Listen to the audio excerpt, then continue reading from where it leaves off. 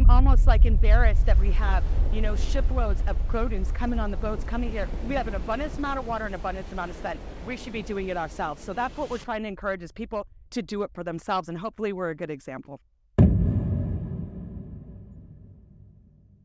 Yeah, there you go. If you guys would do anything, all right, it's rad. It wouldn't happen without you guys.